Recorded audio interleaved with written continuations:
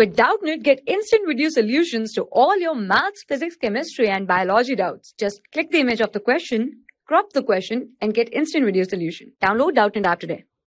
Hello students, the question here says that which one is the correct base pairing of the DNA molecule. So here we have certain nitrogen bases which are given here, while we know that the adenine, which is a purine, is going to always pair with the thymine. So A always pair with thymine with double bonds. So there are two hydrogen bonds which exist between adenine and thymine, whereas another purine, which is guanine, is going to attach to the cytosine with the help of three double bonds. So here there are three hydrogen bonds. So here we see that the cytosine uracil is the wrong combination because cytosine pairs with guanine. Thymine and guanine is wrong combination because it pairs with adenine.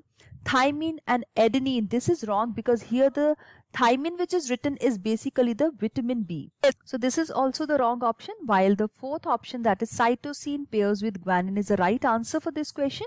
So we can mark option number 4 as the correct answer, and guanine, as already explained, it pairs up with cytosine. Guanine is a purine having a double-membered ring.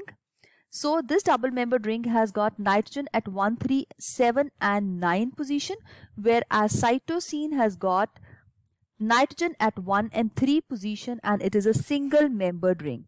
So this is all about this query. Thank you. For class 6 to 12, IIT JEE and NEET level. Trusted by more than 5 crore students. Download Doubtnut app today.